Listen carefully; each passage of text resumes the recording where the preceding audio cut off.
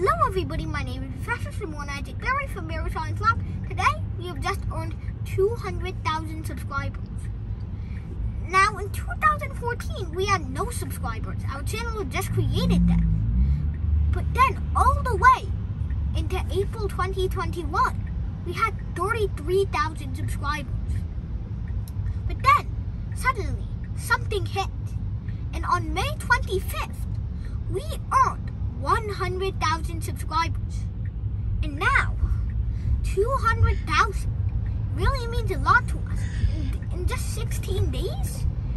It's really fast, and I'm really amazed at the support you guys have given us. Anyway, when I asked my dad why Berry Science Lab was created when I was 4 or 5, then my dad said it was created to show the world that even a 2-year-old child can do anything.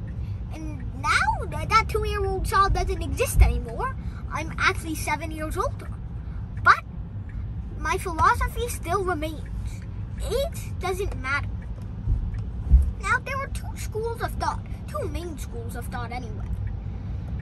The first school of thought is the piazza school of thought, and the second is the Vygotsky school of thought. I'm not saying that thinking like piazza is bad, but it's the wrong mindset.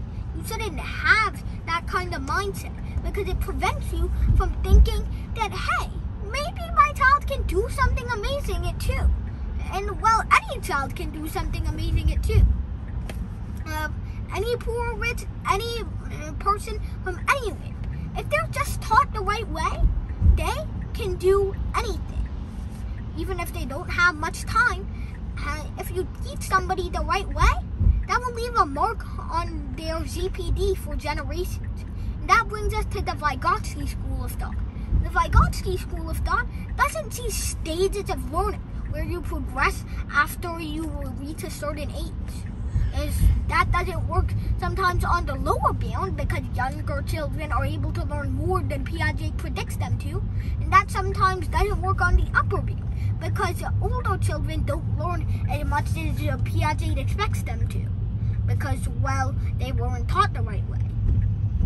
Now, the thing is, Vygotsky school of thought says that, hey, if you're not taught the right way, even if you're 3 or you're 50, then you won't be able to do anything.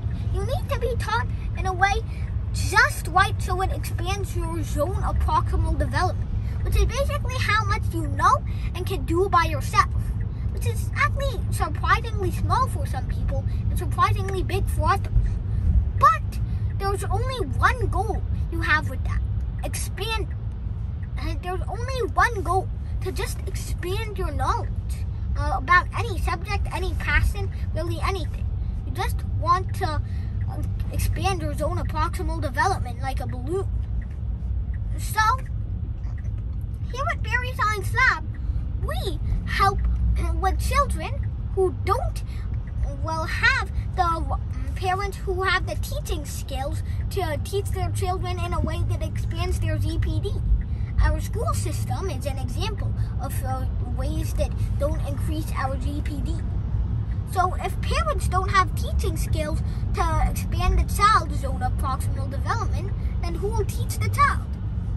That's what we at Berry Science Lab have been asking for years, and now that is our mission: to teach all children who don't have the right teacher.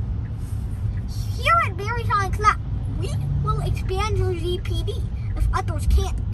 We can expand your ZPD by using hands-on learning in a way that will inspire you. And we also use demonstrations in slow-mo and really anything, just to show you every aspect of every physics equation and every math equation that you can think of, so you finally understand it in a way that's better than most. That's what Berry Science Lab is here for: expanding your ZPD and giving you knowledge. Thank you everybody for watching, and I'll see you when we hit 300,000.